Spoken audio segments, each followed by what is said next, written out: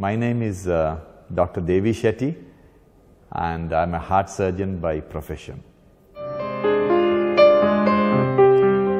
Question about young people developing heart disease.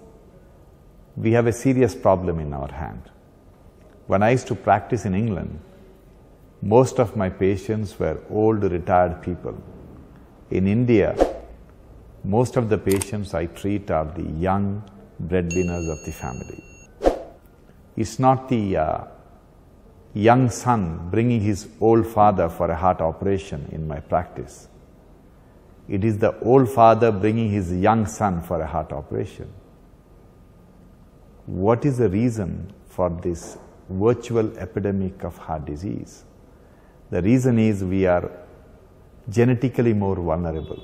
We are 3 times more vulnerable than Caucasians in developing heart disease.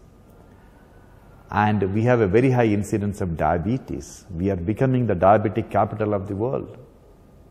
And diabetes leads to premature heart attack. And we have a very high incidence of tobacco abuse and smoking.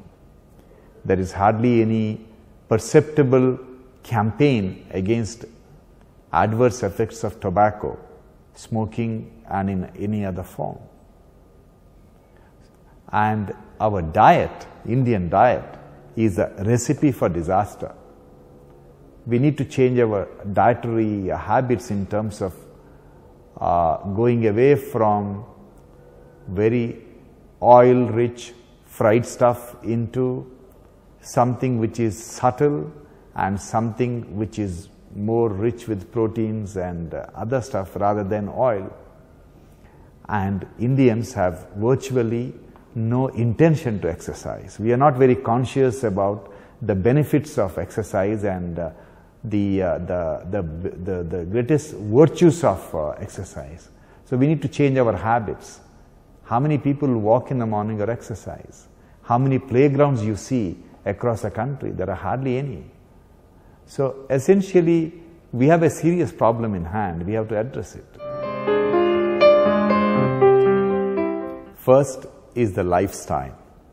It's very, very important that we take heart-healthy food, reduce the oil content in the diet, reduce fatty food, fried stuff, ghee, butter, cheese, milk and milk products. You can eat fish and chicken, very little of red meat, very little of egg, preferably the white. Then smoking, tobacco. Smoking totally destroys the heart, so is the tobacco. So you have to stop the consumption of tobacco in any form. Then exercise. You have to exercise, keep yourself fit. If you are a diabetic, control your blood sugar. Most young people don't bother about controlling the blood sugar because they don't have any symptoms. Uncontrolled diabetes can damage virtually every organ. It's a silent killer. So control the diabetes. If the blood pressure is high, control the blood pressure. Then more than anything else, you have to change your perception towards life. It's very hard to create a perfect world. We have to accept it.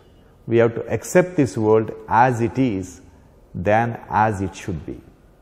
That is the best way to accept the rules and regulations and the prevailing situation and buy peace within yourself. And my last advice for all of you is become spiritual. I'm not saying you should become religious.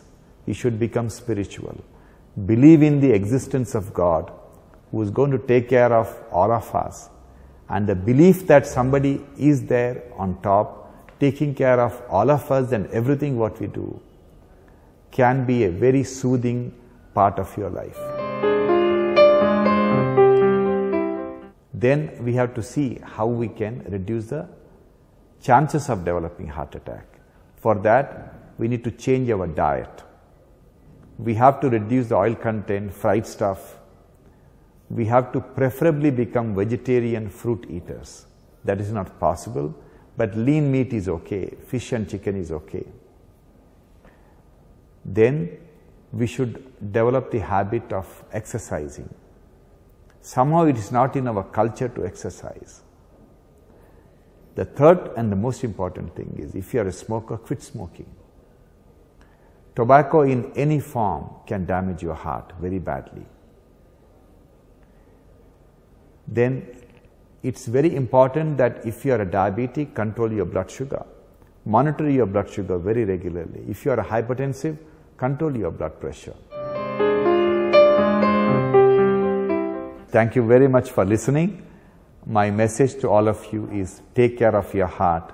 You have only one heart, and that should take care of you throughout your life, so that you can really enjoy this world filled with wonderful creations from God. Have a great day and celebrate life. Good luck and God bless.